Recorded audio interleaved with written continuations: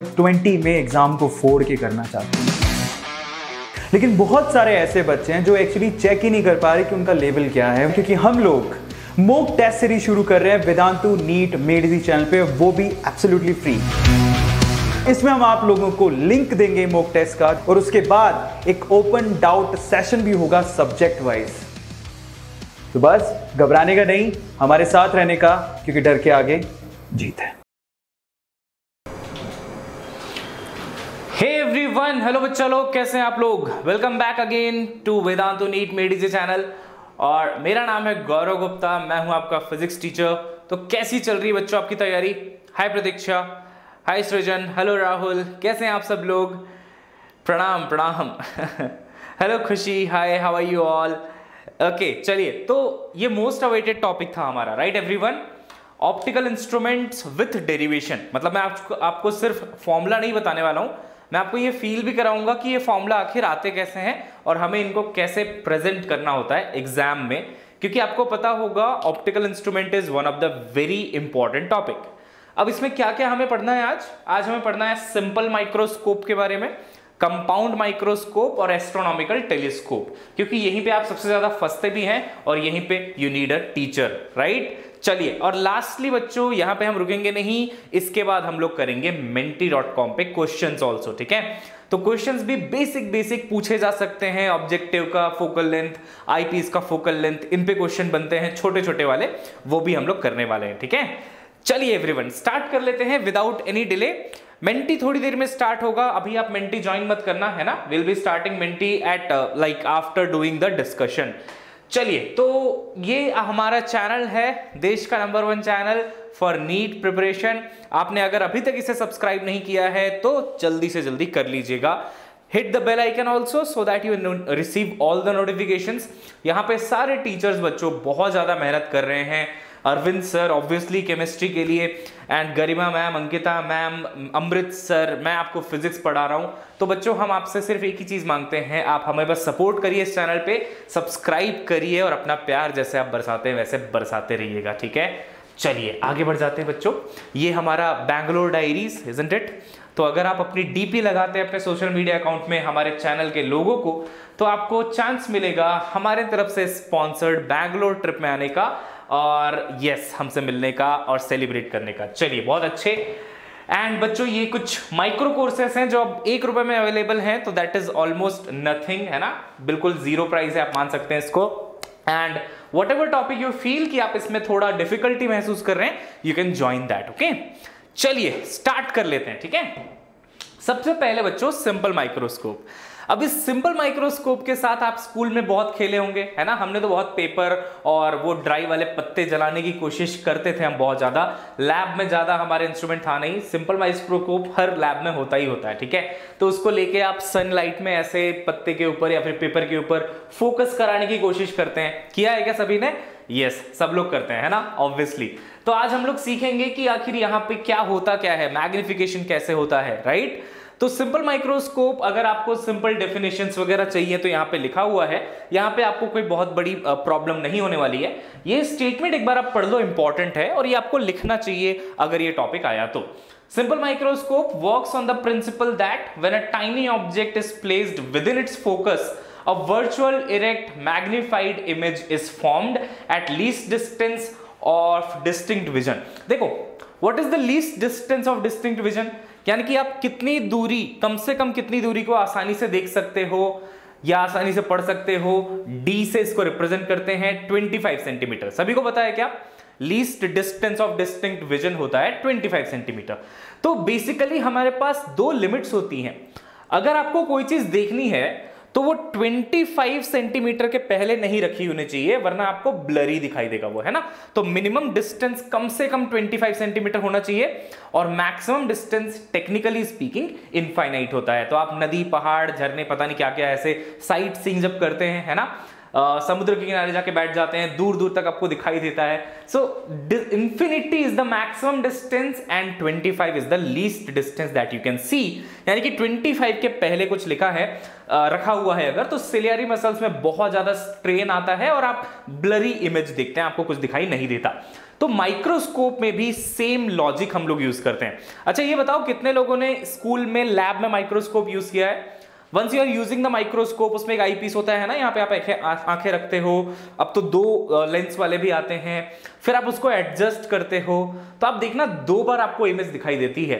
तो वहां पे भी फॉर्मेशन एक बार डी पे होता है और एक बार इनफाइनाइट पे होता है, तो 2 बार आपको क्लियर इमेज दिखाई देती है। ठीक है, चलिए ठीक है, आगे बढ़ जाते हैं, स्टार्ट करते हैं कहानी सिंपल माइक्रोस्कोप की। ठीक है, देखो इसको कहानी को हम डिराइव कैसे करेंगे, ये तो फॉर्मूला है, मैं बाद में आऊंगा इसमें। ठीक है, अब देखो जब आपसे डेरिवेशन पूछा जाएगा कि बताओ जो मैग्निफिकेशन के फॉर्मूले होते हैं सिंपल माइक्रोस्कोप में वो कैसे डेराइव होते हैं, वो मैं आपको समझाता हूं।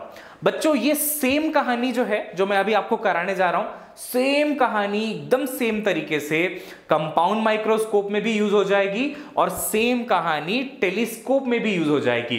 तो सबसे ज्यादा फोकस आपको नेक्स्ट 5 to 7 मिनट्स के लिए ही करना है, और अगर आप यहां पे फोकस कर पाए बहुत अच्छे से, और अगर ये चीज आपको समझ में आ गई जो मैं आपको यहां पे पढ़ाना चाहता हूं अभी, तो आपसे कोई भी ऑप्टिकल इंस्ट्रूमेंट आपको आज के बाद से डिफिकल्ट नहीं लगेगा।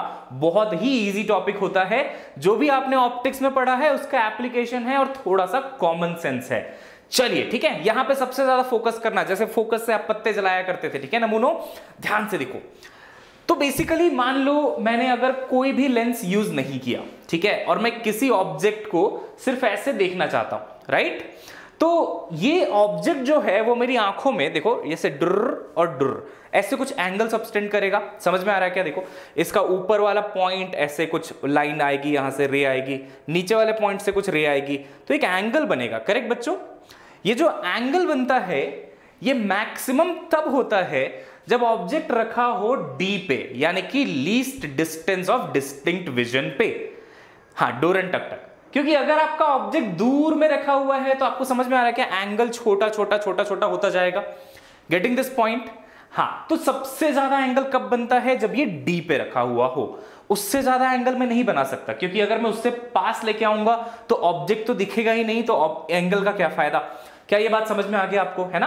तो मैक्सिमम एंगल आपके आईज में तब सबटेंड होती हैं जब आप ऑब्जेक्ट को कहां रखते हो? डी पे रखते हो। Got this point? अब देखिए ध्यान से ये वाला डायग्राम, इस डायग्राम में एक ऑब्जेक्ट रखा हुआ है h हाइट का। कहां पे रखा हुआ है? आईज से कितने डिस्टेंस पे रखा हुआ है ये ऑब्जेक्ट? d डिस्टेंस पे रखा हुआ है। क्या ये पॉइंट सभी को क्लियर हुआ? मैक्सिमम एंगल कब सबटेंड होता है? जब ऑब्जेक्ट डी पे रखा होता है।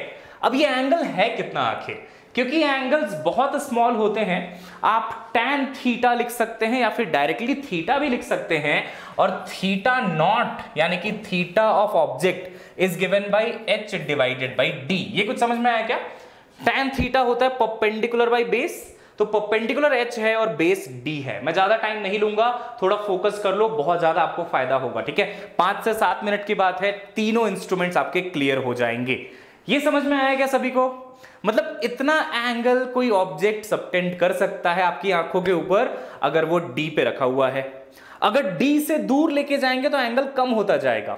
बट अगर मुझे मैग्निफिकेशन चाहिए, मैं तो मैग्निफिकेशन का भूखा हूं राइट नाउ, है ना, क्योंकि मैं तो माइक्रोस्कोप पढ़ रहा हूं, तो मुझे चाहिए मैग्निफिकेशन। मैग्निफिकेशन का मतलब है I want more angle to be subtended in my eyes. क्या ये बात समझ में आ रही है? ये सबसे मैक्सिमम एंगल मिल सकता है अगर मैंने कुछ भी यूज नहीं किया, ऐसे नेकेड आइज से देख रहा हूं इसको, तो ये एंगल मिल सकता है। मुझे चाहिए मैग्निफिकेशन, राइट? हम किसके भूखे हैं बच्चों? यहां पे हम मैग्निफिकेशन के भूखे हैं। तो हमने क्या किया, एक तरीका निकाला इसका कि मान लीजिए अगर हम एक लेंस रख दें बीच में, देखो ध्यान से, यहां पे एक ऑब्जेक्ट रखा हुआ है h हाइट का, बीच में हमने रख दिया एक लेंस और इधर हमारी प्यारी प्यारी आंखें। ठीक है, अब देखो कैसे मैग्निफिकेशन होगा। सबसे पहले तो एक बहुत इंपॉर्टेंट चीज आप लोग याद रखिएगा कि सिंपल माइक्रोस्कोप में जो लेंस यूज होता है उसका शॉर्ट फोकल लेंथ होता है, मतलब फोकल लेंथ बहुत कम होता है, एज कंपेयर टू डी भी कम होता है। ये देखो, focal length is less than D also. Short focal length का हम लोग लेंस यूज करते हैं। अब देखिए बच्चों, मान लीजिए आपने ऑब्जेक्ट को इस लेंस के फोकस पे रख दिया, इसको फर्स्ट फोकस कहते हैं। क्या कहां पे रखा है ऑब्जेक्ट? ध्यान से सुनना, फर्स्ट फोकस पे रखा हुआ है ये ऑब्जेक्ट। अब आपको एंशिएंट सिविलाइजेशन में पढ़ाया गया है कि अगर किसी लेंस में ऑब्जेक्ट फोकस पे रखा होता है तो इमेज इनफाइनाइट पे बनती है। सही बोल रहा हूं क्या नमूनों? All the गजनीज in the class make some noise for the गजनीज। सबको याद है क्या? अगर फोकस पे ऑब्जेक्ट रखा होता है तो इमेज कहां बनती है? इन्फिनिटी पे बनती है। जब भी इमेज इन्फिनिटी पे बनती है इसको कहा जाता है नॉर्मल एडजस्टमेंट। ऐसा इसको इसलिए कहते हैं कि क्योंकि आपकी सिलियरी मसल्स जो होती हैं आंखों की, वो सबसे लीस्ट स्ट्रेन्ड होती हैं, उनमें बहुत ज्यादा स्ट्रेन नहीं पड़ता और आप आसानी से देख पाते हो चीजों को अगर इमेज आपका इन्फिनिटी पे बना है। तो इस केस को हम क्या कहते हैं? इस पर्टिकुलर केस को हम कहते हैं नॉर्मल एडजस्टमेंट। अब फिर से यहां पे आ जाते हैं डायग्राम पे, ठीक है। दो नाम दे दिए हमने इसको, नॉर्मल एडजस्टमेंट एक नाम दे दिया और एक ये चीज देख ली कि शॉर्ट फोकल लेंथ है। अच्छा, अब देखो ऑब्जेक्ट कहां पे रखा हुआ है? एफ पे रखा हुआ है ना। इमेज बनी है कहीं पे इन्फिनिटी पे। अब अगर इन्फिनिटी पे इमेज बनती है तो आपको ऐसा प्रतीत होता है, मतलब आपको ऐसा लगता है कि जो रेज हैं वो पैरेलली आपकी तरफ आ रही हैं। क्या ये पॉइंट समझ में आया? इन्फिनिटी से अगर कोई रे आती है तो पैरेलल हो जाती है, करेक्ट है क्या? है ना। तो दैट इज व्हाई आपको ऐसा पैरेलल सा फील होता है। अब आप सोच के देखो कि अब इस इमेज ने कितना एंगल सबटेंड करा होगा। अब इस इमेज ने जो एंगल सबटेंड करा वो यहां पे आपको दिख रहा है। देखो ये लाइन आपकी आंखों की तरफ जा रही है, तो एंगल सबटेंडेड ये वाला है क्या बच्चों? इसको हम थीटा आई कहते हैं। यहां पे थीटा आई लिखा हुआ है। और अगर आप इस थीटा आई को कैलकुलेट करना चाहते हो, यानी कि angle subtended by the image, तो इसका फॉर्मूला क्या होगा? h upon F. दिख रहा है सिंपल ट्राइंगल की प्रॉपर्टी, h अपॉन एफ। और अब मैं कहता हूं कि बच्चों ये मैग्निफिकेशन हो चुका है। तालियों से स्वागत करिए मैग्निफिकेशन का। आप पूछेंगे सर हम कैसे मान ले मैग्निफिकेशन हो चुका है? मैग्निफिकेशन इसलिए हो चुका है क्योंकि f की वैल्यू हमने बहुत कम रखी थी as compare to d also. तो पहले जो मुझे एंगल मिला वो h अपॉन डी मिला था, अब जो मुझे एंगल मिल रहा है मेरी आंखों में वो मुझे h अपॉन एफ मिल रहा है। और अगर f की वैल्यू कम है तो मुझे ऑलरेडी मैग्निफिकेशन मिल चुका है। और अगर मुझे पता करना है कि ये मैग्निफिकेशन है कितना, मैग्निफिकेशन इसको एंगुलर मैग्निफिकेशन भी कहते हैं। इसका फॉर्मूला होता है theta I divided by theta O. Theta आई का फॉर्मूला क्या है बच्चों बताओ? h upon F into theta ओ को आप नीचे लिखेंगे h अपॉन डी, तो ये d अपॉन h बन जाएगा मल्टीप्लाई होके, h और h कैंसिल हो गए। और ये फॉर्मूला आप सभी ने सीखा होगा कि मैग्निफिकेशन एक सिंपल माइक्रोस्कोप का होता है d by F for normal adjustment. कौन से एडजस्टमेंट के लिए ये फॉर्मूला आया है? ये फॉर्मूला आया है नॉर्मल एडजस्टमेंट के लिए। एक बार जल्दी से प्रोसेस कर लो सारी इंफॉर्मेशन को। कोई डाउट है, किसी प्रकार का शक है तो मुझे बता दीजिए एक बार। बहुत अच्छा टॉपिक है, बहुत ढंग से पढ़ने की जरूरत है और बहुत प्यार से पढ़ा रहा हूं और मैं, है ना, बहुत धीरे धीरे पढ़ा रहा हूं, आराम से पढ़ा रहा हूं। चलिए बताइए सब कुछ हो गया, समझ में आ गया क्या आपको? Yes everyone. जब मैंने लेंस वेंस कुछ भी यूज नहीं किया तो ये एंगल आता है मेरी आंखों पे, ये एंगल सबटेंड होता है। ये मैक्सिमम वैल्यू है क्योंकि डी पे रखा है ऑब्जेक्ट, इससे ज्यादा हो नहीं सकता ये एंगल। बट मुझे चाहिए मैग्निफिकेशन। अगर मुझे मैग्निफिकेशन चाहिए तो मैंने यहाँ पे एक लेंस रख दिया, है ना। लेंस के रखने से जो एंगल आया वो थीटा आई है और थीटा आई को हमने यहाँ पे लिखा है h अपॉन एफ। क्योंकि मैंने शॉर्ट फोकल लेंथ लिया है तो f की वैल्यू कम है, थीटा आई की वैल्यू ज्यादा हो जाएगी। हो गया मैग्निफिकेशन। रेशियो निकालेंगे थीटा आई और थीटा ओ का तो हमें मिलता है d बाई एफ। अब आपसे पूछा जाएगा बताइए सिंपल माइक्रोस्कोप में मैग्निफिकेशन कितना होता है नॉर्मल एडजस्टमेंट के लिए, तो आप लिखेंगे answer is d by F. Clear है? Yes everyone. चलिए बहुत बढ़िया, अब हम बढ़ते हैं आगे। अच्छा, मैंने आपको एक और चीज बोली थी कि दो कंडीशंस होते हैं जो आप देख सकते हैं, राइट एवरीवन? प्लीज रिस्पॉन्ड करिए अगर आपको समझ में आ रहा है, so that I will get to know कि आपको समझ में आ रहा है ना। मुझे फीडबैक मिलते रहना चाहिए। दो कंडीशंस होती हैं, या तो इमेज का फॉर्मेशन इनफाइनाइट पे हो तो भी आपको दिख जाएगा वो इमेज। दूसरी कंडीशन क्या है? इमेज का फॉर्मेशन होना चाहिए डी पे। इस पर्टिकुलर केस में इस सिंपल माइक्रोस्कोप को यूज करके हमने इमेज का फॉर्मेशन इनफाइनाइट पे कराया था। अब हमारी जिम्मेदारी बनती है समाज के प्रति कि हम अगला जो फॉर्मेशन कराएं इमेज का वो कहां पे कराएं? डी पे कराएं। करेक्ट? चलिए तो अपनी जिम्मेदारी को निभाते हुए आगे बढ़ते हैं। अब यहां पे हम सेकंड केस में इमेज का फॉर्मेशन कराने वाले हैं least distance of distinct vision पे, और फिर हम देखते हैं कि इस बार मैग्निफिकेशन की वैल्यू हमें कितनी मिल जाती है। ठीक है, तो इसके लिए हमने क्या किया? कुछ भी नहीं किया है। ये जो ऑब्जेक्ट फोकल लेंथ पे रखा था बच्चों, जिससे कि आपको इमेज इंफिनिटी पे मिल रही थी, इस ऑब्जेक्ट को उठा के लेंस की तरफ मूव कराओ और आप सभी ने एंशिएंट सिविलाइजेशन पे पढ़ा होगा ये ऑलरेडी, कि जब आप ऑब्जेक्ट को फोकल लेंथ से इस तरफ मूव कराते हैं तो इमेज भी इनफाइनाइट से उठ के इस तरफ आने लग जाती है। ये बच्चों cases of image formation in lens है, कॉन्केव लेंस, कॉन्वेक्स लेंस का इमेज फॉर्मेशन का केस है। अगर यहां पे अभी भी आपको कुछ डाउट है तो एक बार बस एनसीईआरटी पलटना, पूरा टेबल दिया हुआ है कि ऑब्जेक्ट कहां रखेंगे तो इमेज कहां पे बनेगी, वहां से आपको क्लियर हो जाएगा। अब हमने ऑब्जेक्ट उठा के रखा इस तरफ, ठीक है। तो मान लीजिए आपने u0 डिस्टेंस पे ऑब्जेक्ट को रखा है। कितने डिस्टेंस पे ऑब्जेक्ट को रखा है बच्चे लोग बताओ? u0 डिस्टेंस पे रखा है, ठीक है। ये मान लीजिए हाइट इसकी h हो गई। h किसकी हाइट है, क्योंकि कौन बताएगा मुझे? ऑब्जेक्ट की हाइट है ना। तो u0 डिस्टेंस पे हमने ऑब्जेक्ट को रखा है, h इसकी हाइट है। और ये जो चीज है ये है हमारा इमेज, ठीक है। ये चीज हमारा इमेज बन गया। इमेज किस डिस्टेंस पे फॉर्म हुआ है? देखिए ध्यान से, d डिस्टेंस पे फॉर्म हुआ है, राइट। अच्छा, अब इसमें भी हमें देखना है कि मैग्निफिकेशन कितना आया। तो मैग्निफिकेशन को मैं कंपेयर करूंगा कि जब मैं नेकेड आइज से ऑब्जेक्ट को देख रहा था तो मैग्निफिकेशन कितना था, और जब मैंने ये माइक्रोस्कोप यूज किया है तो मैग्निफिकेशन कितना आया, उनका रेशियो ले लूंगा मैं, है ना। तो देखिए एक बार ध्यान से, जब आप नेकेड आइज से दिखते थे, पिछले स्लाइड में आपने ऑलरेडी देखा हुआ है कि मान लो यहाँ पे आईज हैं, अगर d डिस्टेंस पे ऑब्जेक्ट रखा है, h0 हाइट का, तो यहाँ पे आपको θ0 मिल जाता है एंगल। चलो h लिख लो इसको, है ना, h0 लिखने की जरूरत नहीं है। θ0 क्लियर है? पिछले स्लाइड में जो देखा था वही चीज है, यानी कि बिना माइक्रोस्कोप के θ0 आता था h divided by d। Correct everyone? इसमें किसी प्रकार का डाउट किसी को नहीं होना चाहिए। अब यहां पे आप ध्यान से देखिए, ये जो रेज हैं ये पहुंच रही है आपकी आंखों में, करेक्ट। डायग्राम तो ऐसा आप बना लोगे आसानी से। ये रेज आपकी आंखों तक पहुंच रही हैं। ये बताइए आखिर कितना एंगल बना रही है। तो देखो ये आपका इमेज, ये इमेज का ये वाला पॉइंट, यहां से रे ऐसे निकल के यहां पे आंख तक आ गई, है ना। तो जो एंगल सबटेंड हुआ, क्या वो यही वाला एंगल सबटेंडेड है बच्चा लोग? देखो ध्यान से एक बार, क्या इमेज ने ये वाला एंगल सबटेंड किया है क्या आपकी आंखों पे, है ना। तो that is your θi। θi निकालने का एक तरीका ये हो सकता है कि आप इमेज की हाइट ले लो, अपॉन d कर दो। बट अभी आपको इमेज की हाइट पता नहीं है, छोड़ते हैं। एक और तरीका है, सिमिलर ट्राइंगल देखो, ये ट्राइंगल बड़ा वाला और ये ट्राइंगल छोटा वाला, दोनों भाई भाई हैं, है ना। तो आप θi यहां से भी तो निकाल सकते हो, h डिवाइडेड बाई u0। चमका क्या सभी को ये वाला पॉइंट? देखो एक बार ध्यान से, कुछ भी नहीं किया मैंने। नॉर्मल एडजस्टमेंट में पिछली बार इमेज फॉर्म कराया था, इस बार मैंने d डिस्टेंस पे फॉर्म कराया है ना। और फिर मुझे एंगल चाहिए था θi, कितना एंगल आएगा, θi हमने यहां से निकाल लिया। ये मुझे पता नहीं था फिलहाल, तो मैंने यही चीज यूज कर ली, h अपॉन u0, राइट। अब लिखते हैं मैग्निफिकेशन। तो मैग्निफिकेशन इस कंडीशन में क्या आएगा? देखिए वही होता है ना, θi divided by θ0, correct. θi देखिए क्या है, h अपॉन u0 इंटू θ0 क्या है देखिए, h अपॉन d।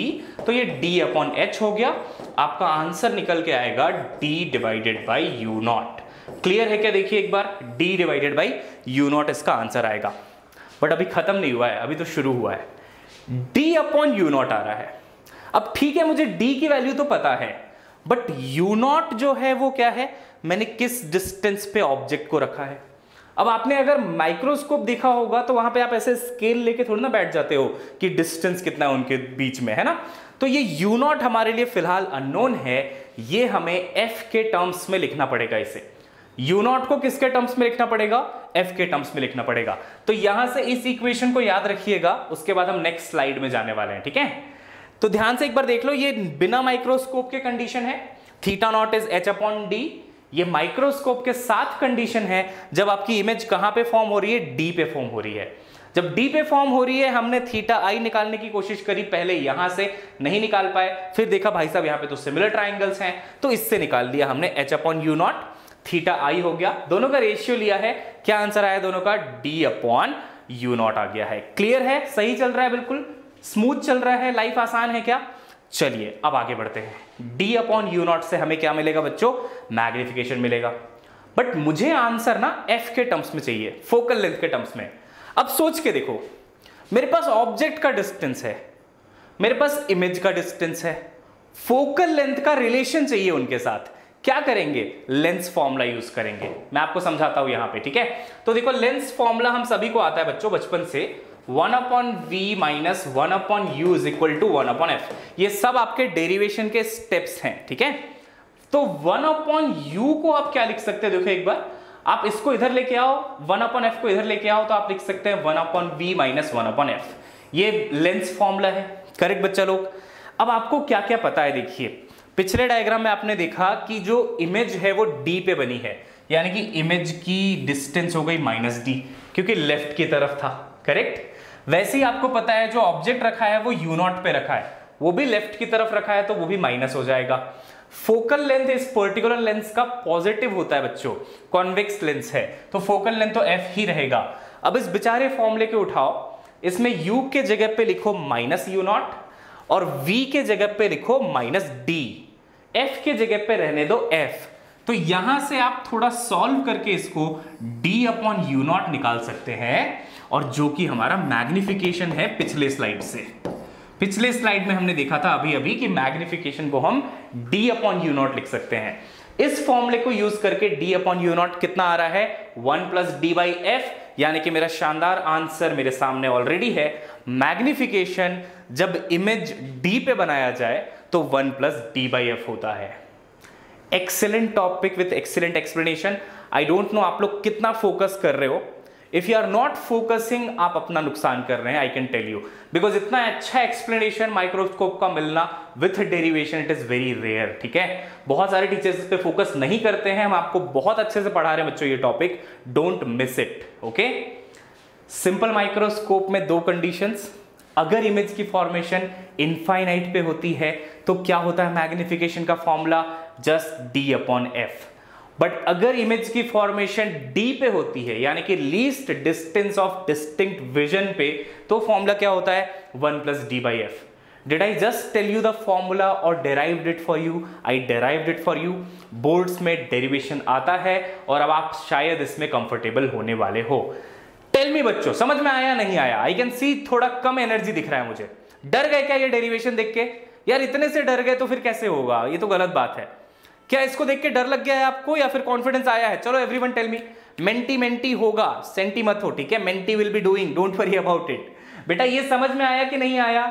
देखो गेम्स खेलना अच्छी बात है, मेंटी में आपको गेम खिलाऊंगा, बट थोड़ा सीरियस होके पढ़ना भी तो पड़ता है ना। इसके बाद मैं आपको कराऊंगा mentee, don't worry. Yes everyone, confident है आप लोग अब? यस, चलिए बहुत बढ़िया। इसका एक बार नोट्स बना लेना, सारा डेरिवेशन एक कॉपी में लिख लेना, you will be done for that, okay. Confidence आया? क्या बात है, that's what we want, okay. चलिए बच्चों आगे बढ़ जाते हैं, लेट्स मूव अहेड नाउ। ये स्क्रीनशॉट लेना है क्या आपको? ले लो, अगर स्क्रीनशॉट लेना है then I am moving ahead, okay, because there are few things which is not in the typed form, तो आप स्क्रीनशॉट ले सकते हैं। चलिए, वेरी नाइस, कॉन्फिडेंस आया, यही तो चाहिए हमें, है ना। वेदांतु नीट में EJEE का बच्चा है, कॉन्फिडेंस बहुत हाई होना चाहिए, जोश इज हाई एंड होश ठिकाने पे। चलिए अब आगे बढ़ते हैं। तो अभी हमने क्या देख लिया, एक बार फटाफट से हम रिवाइज कर लेते हैं। हमने दो टाइप के मैग्निफिकेशन देख लिए बच्चों माइक्रोस्कोप में। जब इमेज बनती है D पे तो मैग्निफिकेशन होता है 1 + d/f, और जब इमेज बनती है इनफाइनाइट पे तो मैग्निफिकेशन होता है d/f। अब आ जाते हैं हम लोग कंपाउंड माइक्रोस्कोप के पास, ठीक है। नया टॉपिक कंपाउंड माइक्रोस्कोप। बट जब मैं आपको इसको समझाऊंगा तो आपको लगेगा यार ये तो मैं कर चुका हूं ऑलरेडी, यही तो मैंने सिंपल माइक्रोस्कोप में किया था। अब देखिए कंपाउंड माइक्रोस्कोप में आखिर होता क्या है। यही कंपाउंड माइक्रोस्कोप आपके स्कूल में पाया जाता है, जिसका जो शेप होता है काफी अच्छे से सभी को याद होगा, सबने ये डायग्राम बनाया होगा, है ना। ऐसा एक डायग्राम बनाते हैं ना आप लोग, है ना। यहाँ पे ऑब्जेक्ट रखा होता है, इधर एक आई पीस होता है, ठीक है। सनलाइट को रिफ्लेक्ट कराने के लिए एक वो भी होता था, है ना, एक शीशा लगा होता था, ग्लास लगा होता था, सनलाइट से रिफ्लेक्ट करा के फिर देखते थे उसको, है ना। एंशिएंट सिविलाइजेशन में मुझे भी अपने बचपन में स्कूल की बातें याद आ गई। खैर चलो, तो कंपाउंड माइक्रोस्कोप में आपके पास दो लेंसेस होते हैं। एक आपकी आंखों के पास लगा होता है ऐसे, है ना, ऐसे जब आप देखते हैं उसको हम आई पीस कहते हैं, ठीक है। तो ये आपका आई पीस लेंस है जो बड़ा सा दिखाई दे रहा है आपको यहाँ पे, ठीक है। और दूसरा होता है ऑब्जेक्टिव, जो ऑब्जेक्ट के पास होता है। तो आई पीस के पास वाला जो आप यहां से देखते हैं that is I piece lens obviously, और ये ऑब्जेक्टिव लेंस होता है जो ऑब्जेक्ट के पास होता है। नाम उनके काफी मतलब they make sense, right, names are according to that only, है ना। चलिए अब देखिए ध्यान से ये काम कैसे करता है। एक बार के लिए अर्जुन बन जाओ और बिल्कुल मछली की आंख पे फोकस करो। मैं बताता हूं मछली की आंख क्या है, ठीक है। ये आपका एरिया नहीं है, अभी इसको भूल जाओ आप। आई पीस वाला जो लेंस है उसको एक सेकंड के लिए भूल जाते हैं, ठीक है। फोकस करते हैं हम लोग ऑब्जेक्टिव लेंस पे। देखो ऑब्जेक्टिव लेंस को ध्यान से देखना, यहां पे आपको एक ऑब्जेक्ट रखा हुआ दिख रहा है h, correct. Distance of object from the objective lens is u0 and the focal length is f0। कोई प्रॉब्लम नहीं है यहां पे। ये जो ऑब्जेक्टिव है इसका काम होता है एक बार ऑलरेडी मैग्नीफाई करके इमेज बना देना। एक बार उसने मैग्नीफाई कर दिया, क्योंकि अगर आप देखेंगे बहुत ध्यान से तो एक प्रॉब्लम है आपके सिंपल माइक्रोस्कोप के साथ। प्रॉब्लम क्या है सिंपल माइक्रोस्कोप के साथ? उसकी मैग्निफिकेशन होती है d/f, है ना। यानी कि अगर आपको मैग्निफिकेशन बढ़ाना है सिंपल माइक्रोस्कोप में तो आपको f कम करना पड़ेगा। अब यार कुछ प्रैक्टिकल लिमिट्स भी होती हैं, f आप कितना कम करते जाओगे, कोई तो लिमिट होगी। मतलब जो मैग्निफिकेशन होता है सिंपल माइक्रोस्कोप में वो लिमिटेड हो जाता है, there is a limitation in that. इसलिए हम यूज करते हैं कंपाउंड माइक्रोस्कोप और यहां पे आप ज्यादा मैग्निफिकेशन पा सकते हैं। ऐसा कैसे करते हैं ध्यान से सुनिएगा।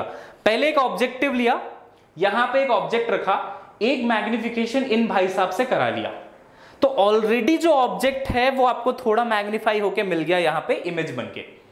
ये इमेज जो होती है वो आई पीस के लिए ऑब्जेक्ट का काम करती है। अब इमेजिन करो ये जो आई पीस है ये तो सिंपल माइक्रोस्कोप है, ऐसा मान लो आप। तो इस सिंपल माइक्रोस्कोप को क्या पता कि पहले क्या हुआ, इसको तो ऑलरेडी एक मैग्नीफाइड ऑब्जेक्ट मिला हुआ है। अब इसको और मैग्नीफाई कर देगा ये, तो आपको ज्यादा मैग्निफिकेशन मिल जाएगा, डबल मैग्निफिकेशन मिलता है। तो हम सिंपल माइक्रोस्कोप को थोड़ा सा यहाँ पे बेवकूफ बनाते हैं। हम उसको डिमोटिवेट नहीं करना चाहते कि भाई तेरी ना मैग्निफिकेशन लिमिटेड है।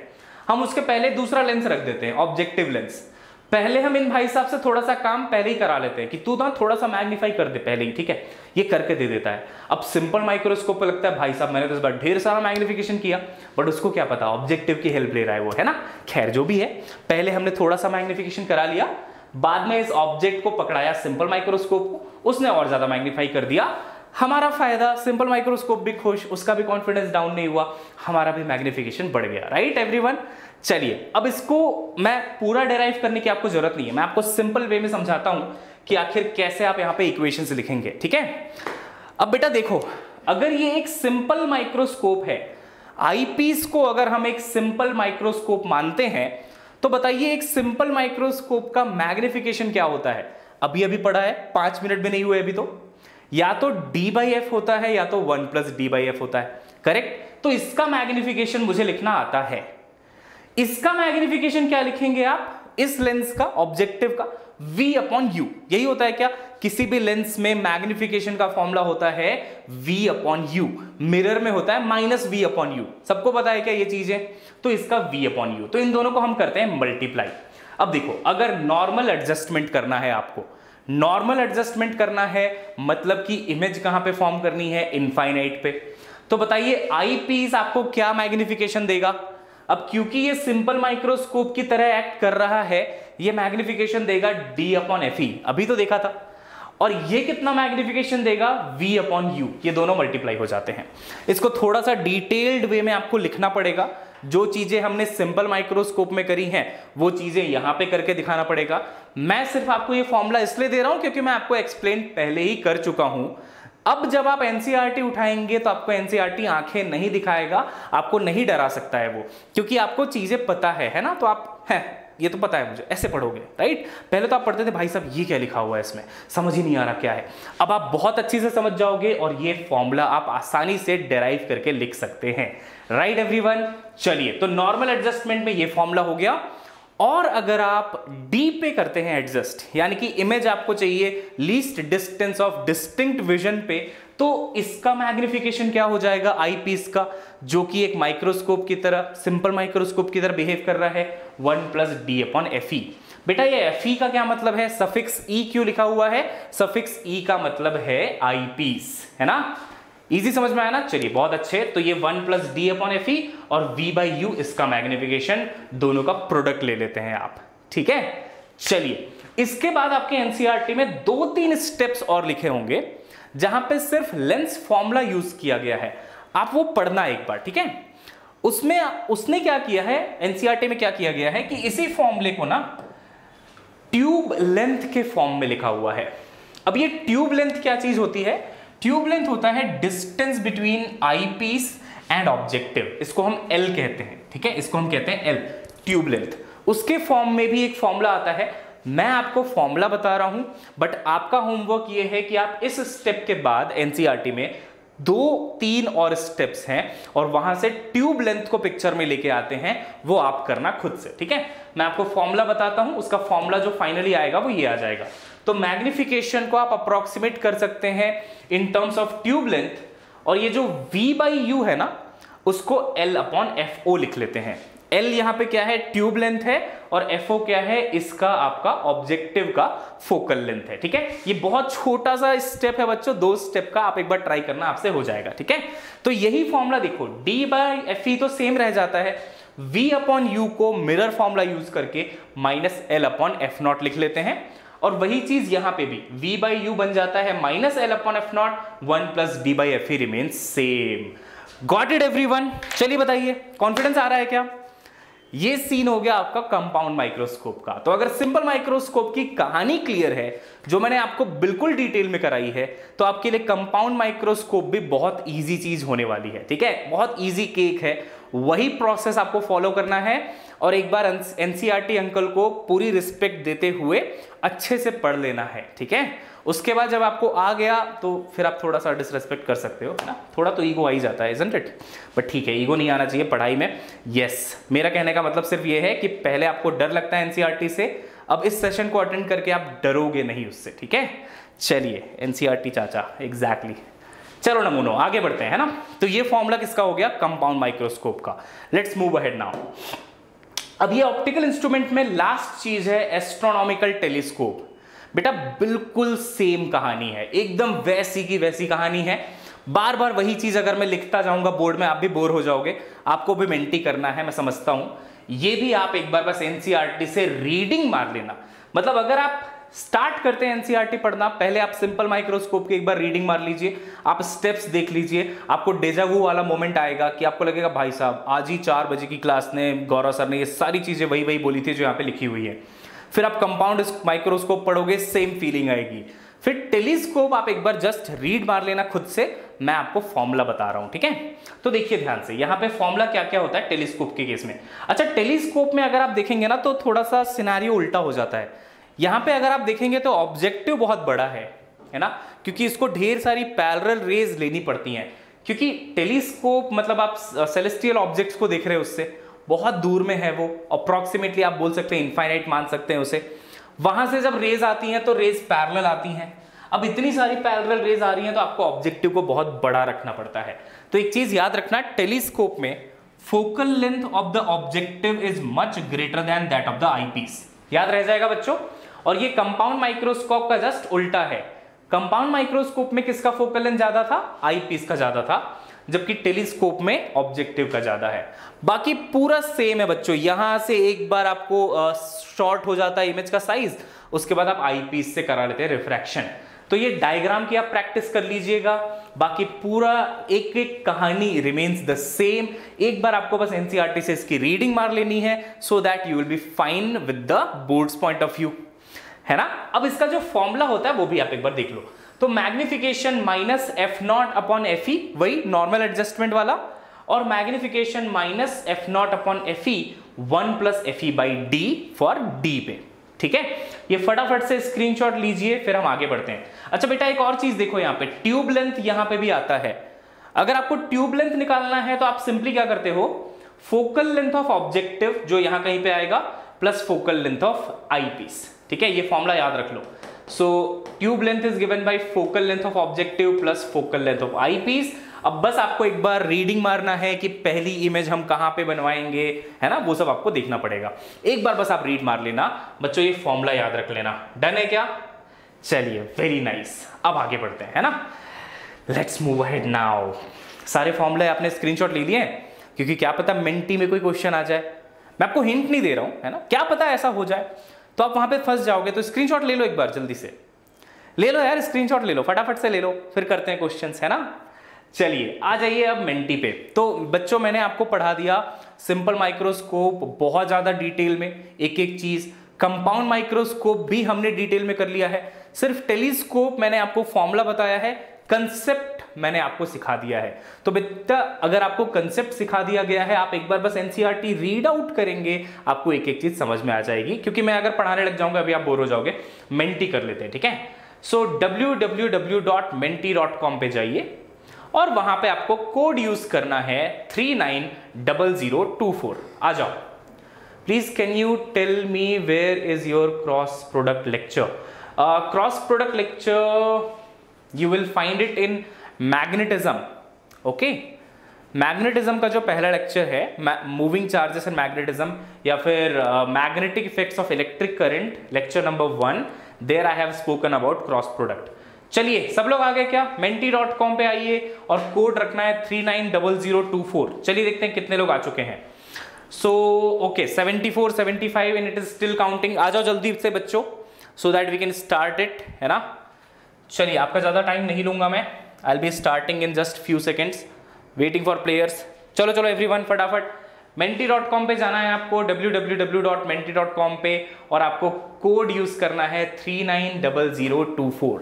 Come on everyone, 117 students are there, थोड़ा और वेट करते हैं, okay.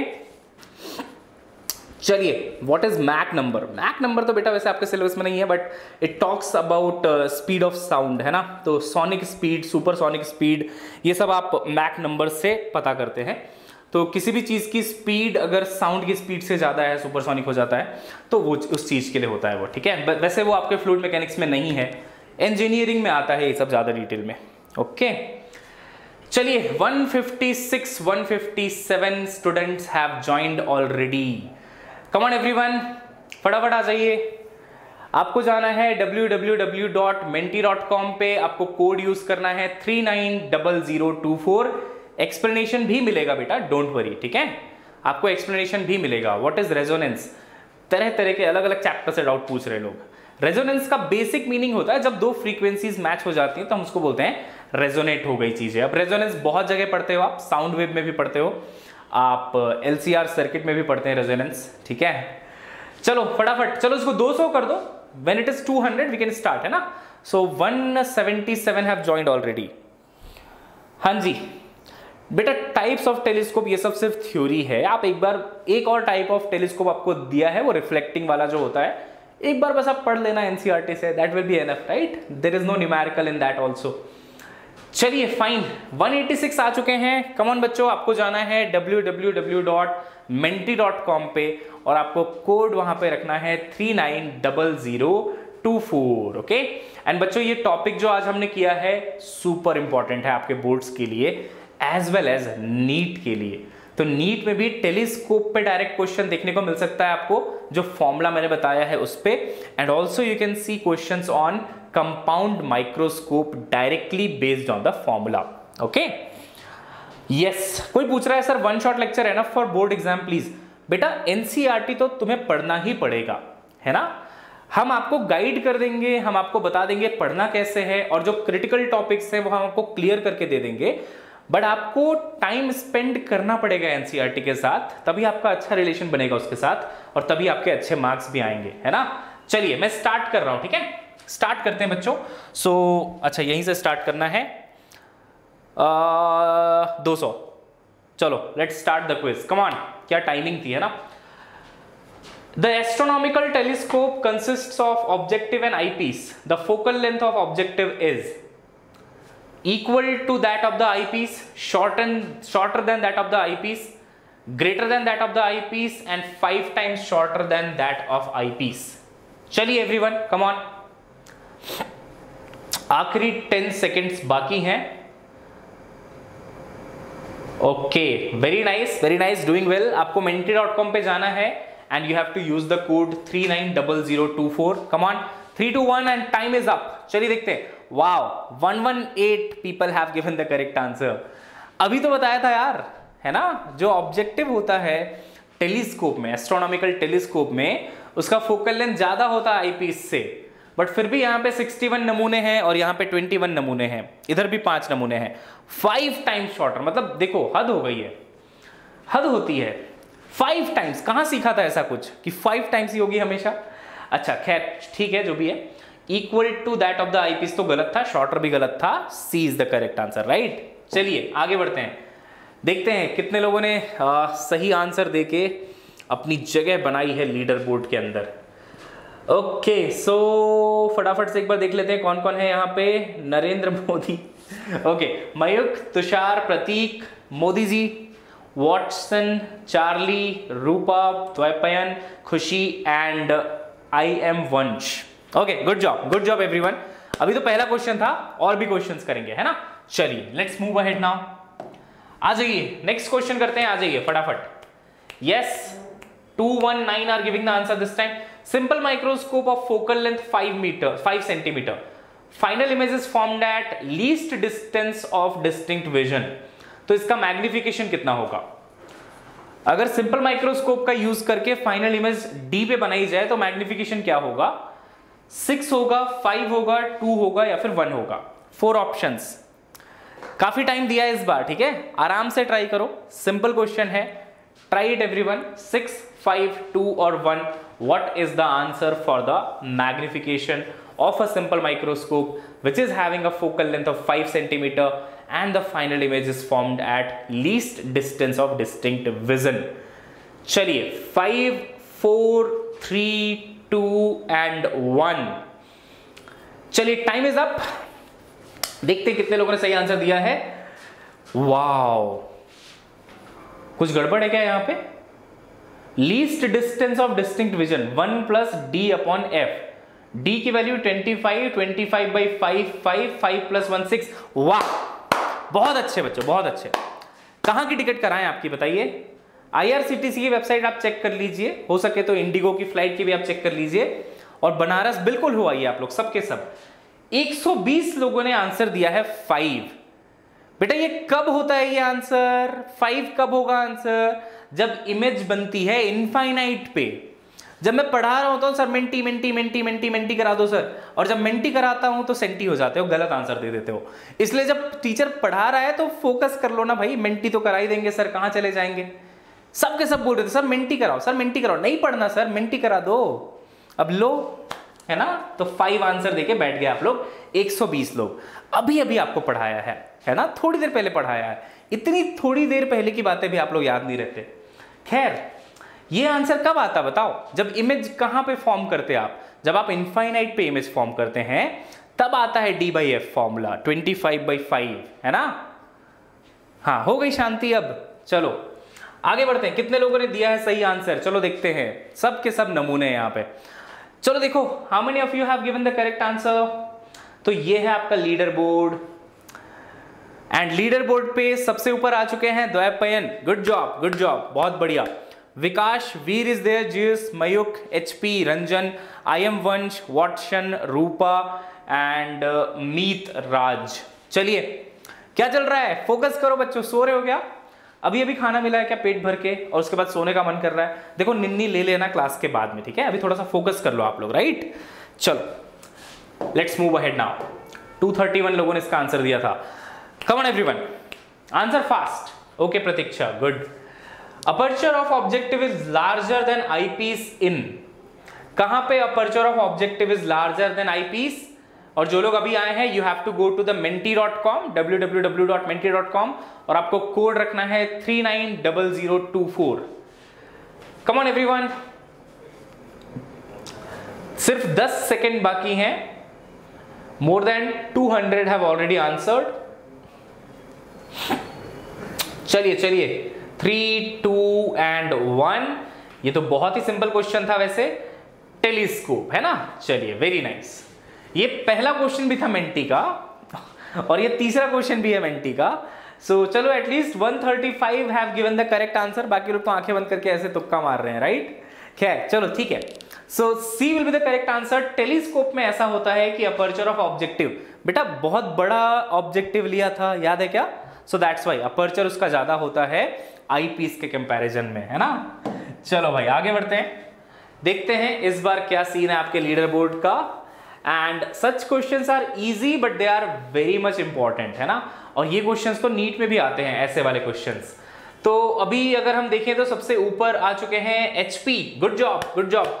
जीयूस is there, Dvaipayan, Vikas, I am वंश, वाटसन, रंजन, ये आ गया फिर से Ranjan, okay, and तंजिमा, Rupa and Lovleen are there, है ना। चलो बहुत बढ़िया, आगे बढ़ते हैं, है ना। रंजन, गौरव सर लवर, वाओ।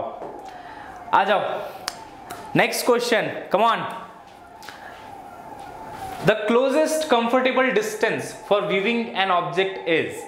बेटा इसमें तो ना मतलब 100% सही आंसर अगर नहीं आए ना, मतलब मैं सच में तुम्हें घसीट के लेके जाऊंगा बनारस, ठीक है, और गंगा में डुबाऊंगा मैं खुद।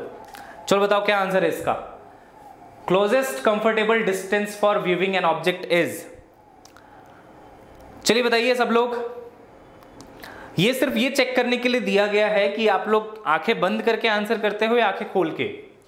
सो 3, 2, 1 and the time is up. नहीं डूबने नहीं दूंगा, मैं निकाल लूंगा, हमारा काम आपको डूबने से बचाना है, राइट। चलिए very good, 197 have given the correct answer and अभी भी कुछ नमूने हैं इधर उधर फैले हुए, है ना, पूरी देश और दुनिया में, बट ठीक है, सही आंसर है ज्यादातर लोगों का। Good job everyone, 197 have given the correct answer, 25 होता है इसका आंसर, ठीक है। चलो लास्ट क्वेश्चन ना एक बोनस क्वेश्चन होगा, उसमें तो काफी ज्यादा मजा आने वाला है, मतलब उसमें तो मुझे सच में देखना है कि कितने लोगों ने सही आंसर दिया है, और मैं ये भी पूछूंगा आपसे कि किसने किसने सही आंसर दिया, वहां पे आपको ऑनेस्टली आंसर करना है लास्ट क्वेश्चन में, ठीक है। चलिए सबसे पहले तो एक बार जल्दी से लीडर बोर्ड देख लेते हैं भाई। सो इन leader board we have HP still on the top, good job good job. जीयूस is there, Dvaipayan is there, वंश have given the fastest answer, he has given the fastest answer, Vikas, Watson, Ranjan, Rupa, Lovleen and पूजा शेरनी, भाई साहब शेरनी, nice.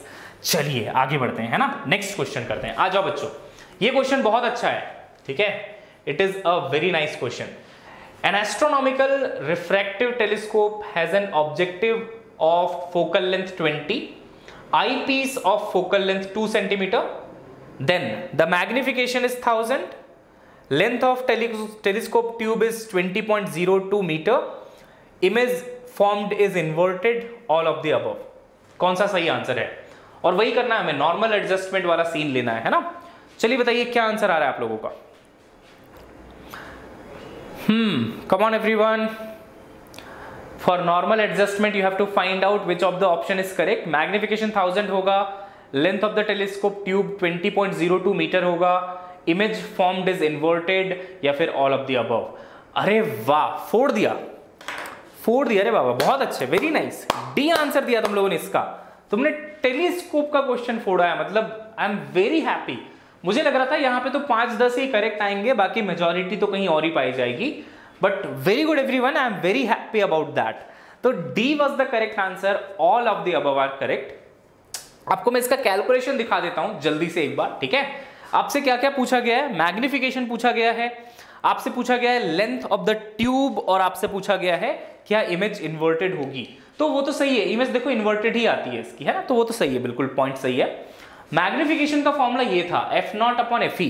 Objective का focal length आपको 2 metre given है, और आई piece का 2 सेंटीमीटर गिवन है। 2 सेंटीमीटर को आप जैसे ही मीटर में कन्वर्ट करके रेशियो लोगे, तो या फिर चलो 2 को आप कन्वर्ट कर लो सेंटीमीटर में, तो 2000/2 दैट इज 1000। तो मैग्निफिकेशन दिख गया आपको 1000, है ना। वैसे आपको बताया था मैंने, ट्यूब लेंथ होता है FO+FE। FO है 2 मीटर और FE है 0.02 मीटर, तो वहां से आपको ऐड करके आंसर मिल जाएगा। ये इसका पूरा का पूरा कैलकुलेशन है, ठीक है। So length of the tube is FO+FE, ये आंसर है। मैग्निफिकेशन का ये आंसर है, और ये इन्वर्टेड ही तो होता है ना। Good job everyone, I am really happy कि 119 लोगों ने सही आंसर दिया है। And now it's time to declare the winner. चलिए देखते हैं कौन जीता है आज हमारा मेंटी। तो let's see, moment of realisation, दिल थाम के बैठ जाइए, और हमारे विनर है आज, आ जाओ हमारे विनर, प्यारे winner. Yes, it's loading, and HP, wow very nice. HP, आप अपना नाम तो बता दीजिए एक बार। By the way congratulations, good job, सच में फोड़ा है आज तो, कॉन्ग्रेचुलेशंस HP, बहुत बढ़िया। 4820 पॉइंट के साथ HP टॉप पे हैं। अच्छा, पीछे ये आपको बाकी नाम भी दिखाई देते हैं, तो वाटसन भी थे यहाँ पे, विकास, Ranjan, Dvaipayan, जीयूस, Vaishnavi, Durga, mister taco and Vaishnavi, क्या बात है, very nice, good job everyone, nice. HP का नाम क्या है, हिमाचल प्रदेश है क्या, मतलब चलो ठीक है जो भी है। हार्दिक पांड्या सही है भाई, क्रिकेट तो खेलने मिल नहीं रहा, कम से कम जाके फिजिक्स का मेंटी ही टॉप कर दो, है ना, ये भी सही लॉजिक है हार्दिक पांड्या जी। चलिए खैर आगे बढ़ते हैं। ओके, आगे क्या बढ़ना है, वैसे हो गया। तो आज बच्चों हमने फिनिश कर लिया है पूरा का पूरा ऑप्टिकल इंस्ट्रूमेंट, और यस प्रतीक्षा, कांग्रेट्स एवरीवन। तो ऑप्टिकल इंस्ट्रूमेंट हमने पूरा कर लिया बच्चों, सारे टॉपिक्स अच्छे से आप पढ़ लेना। I wish you luck in your examination. और यहां से क्वेश्चन आपको पता होगा आता ही है, चाहे जमीन इधर से उधर हो जाए, यही होता है क्या डायलॉग, चलो ठीक है जो भी है, तो आएगा ही इससे क्वेश्चन, ठीक है। या तो सिंपल माइक्रोस्कोप आएगा, या तो कंपाउंड माइक्रोस्कोप आएगा, या तो टेलीस्कोप आएगा। एनसीईआरटी के साथ दोस्ती कर लो आज घर जाते ही, मतलब घर पे ही हो वैसे आप लोग। और जो मैंने पढ़ाया है वो बेसिक्स आपके क्लियर हैं, बेसिक्स का यूज करके आपको सिर्फ और सिर्फ बुक की रीडिंग मारनी है एक बार, ठीक है। चलिए बहुत अच्छे। एंड फाइनली बच्चों कुछ और इंपॉर्टेंट चीजें, ये हमारा प्लेलिस्ट आपको मिल जाएगा सारे के सारे वन शॉट वीडियोस का, और प्लेलिस्ट के लिए जो लिंक है वो आपको आज के वीडियो के डिस्क्रिप्शन में मिलने वाली है, do check it out. Also 12th का क्रैश कोर्स चल रहा है वेदांतु में, सो इफ यू फील आपका कोई टॉपिक बहुत ज्यादा वीक है 12th का बोर्ड्स के लिए, and if you want to prepare that really nicely, तो आप ये क्रैश कोर्स ज्वाइन कर सकते हैं। जीजी NEET is the coupon code, और ये आपका लिंक है उसके लिए, this is the discounted price at which you can join. Okay, and yes Telegram group पे आ जाओ, बातें करते हैं, है ना। So here you can interact with us and also you will get all the notifications. NEET Vedantu made easy, जो अब एक सिर्फ नाम नहीं है, एक स्टेटमेंट बन चुका है ये, है ना। सबसे बड़ा चैनल बन चुका है नीट के लिए देश का। आपने अगर अभी तक इसे सब्सक्राइब नहीं किया है then please subscribe to it, okay, and share it with your friends. And बच्चों सबसे इंपॉर्टेंट, वीडियो छोड़ने से पहले लाइक करना मत भूलना, ठीक है। Hit the like button and we will see you soon in the next class. So this is Gaurav Gupta signing off. All the best बच्चों, फोड़ दो, अच्छे से पढ़ाई करो। मिलते हैं नेक्स्ट क्लास में with another one shot video. Bye bye everyone, C you soon.